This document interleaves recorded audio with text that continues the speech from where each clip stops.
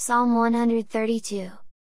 Lord, remember David, in all his afflictions, how he sware unto the Lord, and vowed unto the mighty God of Jacob, surely I will not come into the tabernacle of my house, nor go up into my bed, I will not give sleep to mine eyes, or slumber to mine eyelids, until I find out a place for the Lord, an habitation for the mighty God of Jacob.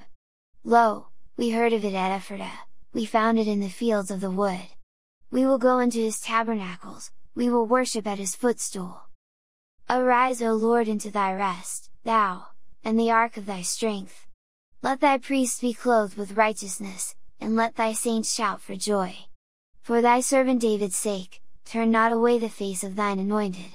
The Lord hath sworn in truth unto David, he will not turn from it, of the fruit of thy body will I set upon thy throne. If thy children will keep my covenant, and my testimony that I shall teach them, their children shall also sit upon thy throne, for evermore. For the Lord hath chosen Zion, he hath desired it for his habitation.